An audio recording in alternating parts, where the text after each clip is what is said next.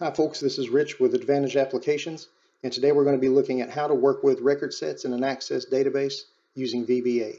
This is an advanced topic and familiarity with VBA is assumed. And also don't forget to like and subscribe. The scenario for this exercise is going to be we're going to want to email a thank you to our customers who have made an order within the last month. And we're also going to send a special thank you to customers whose order was $100 or greater. So to do that, I've created a couple tables here. I have a customer table with 500 records in it. This is just sample data that I downloaded online for free. It has pretty standard information: first name, last name, company, address, phone number, email address, and website. And then I used that data to create and populate an order table. I just used some random generators here to populate order dates and order amounts, and I just kept cycling through the customers to do this. I did that 3 times, so I have 1,500 records here. So this is the data rather that we're going to be filtering, but we are going to create a join query so that our customer data is included, specifically the email address and the customer name. So the first thing I did was to set up a relationship between customer and order.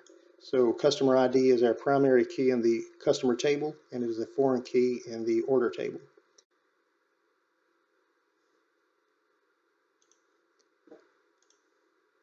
Okay, I have a module here that has a little bit of code in it that I use to populate that order table, but module 1 is where we're going to be writing our code for this exercise. Now, before we get started, we're going to need to make sure that we have the proper reference to the data access objects that are going to let us work with these record sets in code. If you're using Access 2016, and I also believe 2013, you don't have to set this because it's already included in the references. I think it's all rolled up under Microsoft Access Object Library. But if you're working with an older version of Access, you'll want to come into this reference panel and do this manually. And the way that you do that, again, is you come to the Tools menu and you click References. And you want to scroll down to Microsoft DAO. And in this case, it's 3.6. You'll want to choose whatever the most recent library is on your machine, and it ought to be 3.6 also. And you just click to select and then click OK. Now, I'm not going to do this because, like I said, DAO is already included in Access 2016, and I can already work with it natively in the code. Let's click Cancel. And so DAO, again, stands for Data Access Objects, and it's kind of the native tongue for VBA to use record set objects in native access tables. It even works fine if you're linked up to SharePoint as a back end. Some folks use ADO, which is ActiveX data objects, and there's nothing wrong with that at all. I personally find DAO to be a little bit more user-friendly and a little less complex. All right, I created a subroutine here that's public so that I can call it straight from the immediate window, and we don't even have to use a form to test this code. And I just named it thank customers. All right, so we want to create a variable, a string variable, to hold our SQL statements that we're going to use. So string SQL is going to equal, and we're going to put our SQL statement in there. Now, I could type all this out and I could list the fields manually and I could create the inner join, but it's a lot easier just to come over to your query designer and kind of cheat and create it here. So I'm going to add both of these tables. It already is aware of the relationship, of course. And what we want from the customer table is going to be the customer's name, and we want their email address. And from the orders table, what we want is order date and what the total order amount was. I didn't bother with products in this scenario because it's not really necessary for what we're going over working in working with record sets in code. Okay, and I do want to put one criteria in here. We want to work with order dates that have happened within the last, we'll say, month. So we want everything that's going to be greater than or equal to date minus, we'll say, 30. So whatever the current date is minus 30 days, as long as this value is greater than or equal to that, we should have it returned in our record set. And we can even test it here just to see that we are getting some data back. And we are out of 1,500 recs, we are getting 130. Okay, So we can come up here to our view selector, choose SQL view, and we can just copy that right out of the query editor. We don't need to save that query. And we can come here and paste that right into our string variable. Of course, we'll have to clean it up a little bit, so we'll do that now. We'll put a space there, and we'll just use string concatenation to keep building this out. So string SQL equals string SQL, and there's our inner join information. And then one more, string SQL equals string SQL, and then our where clause. Okay, so now our string variable will hold that SQL statement that we just created. So the next thing we need now is a record set variable. I'll call mine RST. So we're going to say dim RST as DAO.recordset. And now to create that, to actually instantiate it, we want to say set RST equals current DB dot open record set, and then we pass in the SQL string as a parameter. And that's going to create our record set object. So after you create a record set object, the first thing that I'd like to do is to make sure that I actually have records returned. So a conditional statement will let us know if rst.recordCount is greater than 0, then, I'm just going to bookmark that for right now. So then, if you have records, you can iterate through those records and do whatever you need to do. But I like to bookmark that and come down and go ahead and write my cleanup code that's going to close the record set, rst.close, and set that record set object to nothing to free up the memory. All right, now we can come back up here, remove our bookmark, and we can start actually working with our records. Now, there are different ways you can iterate through a record set, but this is one of my favorites. But now that we know we have records, we'll go ahead and explicitly tell it to move to the first record by saying rst.move first. And it should already be at the first record by default, but I do like to explicitly tell it to move to the first, just in case. I don't like surprises.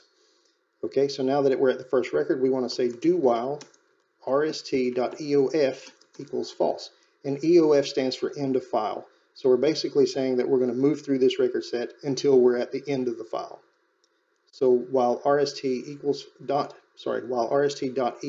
equals false, we'll continue. Okay, and to make sure again that we don't have an infinite loop here, I go ahead and write that part that keeps it moving. So rst.move next. So at the end of whatever we're doing, it's going to move to the next record. And it'll continue to loop then until we reach the end of file. So now that we're actually iterating through our records, we can start doing whatever conditional operations that we want to do on them. And in this case, we're going to say if rst, and the way that you access a record set's fields is that you use this exclamation point operator. And I think it's called a POW. I think they refer to it as a POW. It's either POW or bang, but you'll recognize it by the exclamation point. That's what you use. You use a square bracket and then whatever the field name is. So in this case, RST's order amount field is what we're looking for. No, sorry, it's total order amount. So let me just copy that so I don't make any typos and paste it right there. So if RST total order amount is greater than or equal to 100, then we want to send our customers a special thank you or make them some sort of offer maybe. But in this case, we'll just call it call send special thanks. And that is the name of a subroutine that we're going to write in a minute. And this subroutine would actually handle all of the details of generating an email, sending it out. But we're not going to do that. We're just going to make a placeholder right now because that is all we need to do for this simulation here. So call send special thanks. And we're going to send it a parameter, and that will be the customer name and also the email address. So we will say RST first name. Actually, it's like this. First name,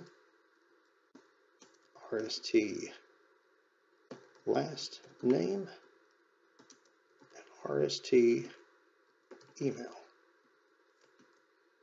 Okay, So we're calling this subroutine. We haven't written it yet, but we're calling that subroutine or function, and we're sending it 3 parameters based on our record set. And so the first that we're sending is the record set's first name field, the record set's last name field, and the record set's email field.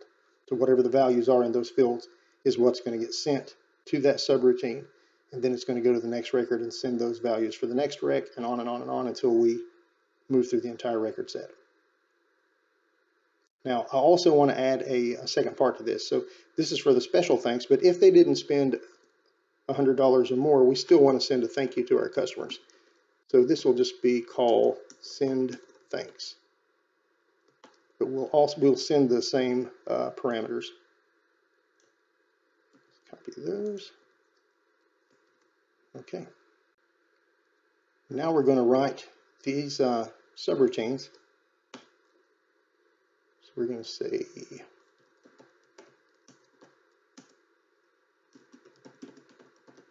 private sub send special thanks, and it's going to take 3 parameters. The first is going to be first name, and that's a string. Last name, and that's also a string. And email, which also is a string. Okay, so I'm not actually going to write a routine here that literally will send this email. Instead, what I'm going to do, just to prove that it gets called and that it gets called and does the right thing, we're just going to write a debug print statement here. So we'll just say debug.print thank you and first name and last name for your patronage. We would like to offer you a, let's say, special gift.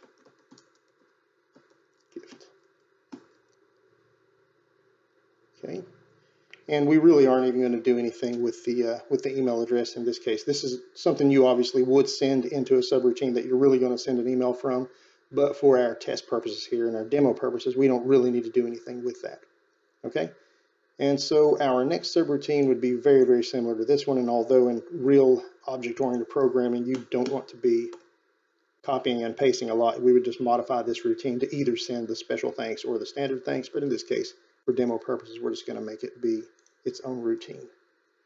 Send thanks, and we would just say thank you, first name, last name for your patronage, and we would just leave it at that. Okay, a quick recap of what we have done. So we set our references so that we can create a DAO record set object. We created variables to hold our SQL string and our record set object. We created a SQL string to join 2 tables together and to pull in order data that has taken place within the last 30 days. Then we set a record set object to, we created one based on that SQL string. We get our record set back, we test it to make sure that it has records in there, and if so, we move to the first record, and then we move through each record, testing what the order amount was, and based on what the order amount was, we send it to one of these routines to conduct some other behavior. In this case, it's just going to print to our immediate window here. So, you know what, another thing that's nice to do when you go through a record set like this is the user tends to be sitting there kind of looking at their screen waiting. So we could turn on the wait cursor. I won't do that, but I will send them a message, a little pop-up message once everything would be finished. So we would just say message box all done. Now we're going to run that and see how it behaves. I'm just going to call it from the immediate window. Subber function not defined. Okay, send thanks. Sends thanks. All right, so slight typo there. Correct that. And now play it through. Action will reset my project. That's right, because I renamed that subroutine, so it has to reset the project. So I say OK, and now I call it from the immediate window. It runs through and says all done. Now if we look back here at our immediate window output, we can see that the names definitely changed up as I went through those folks. So Art Veneer, Lena Paprocki, and so on. and some of those folks did get a standard message and some got the special gift offer.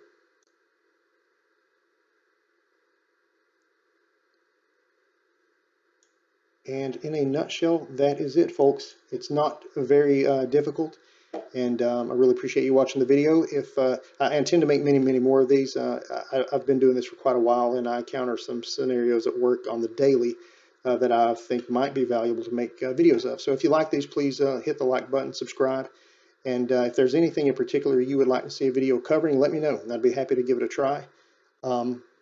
Also, if you would like to consult with me or have me come in on a project or something, I'd be open to hearing about that as well. I'll put a link in the description to my website.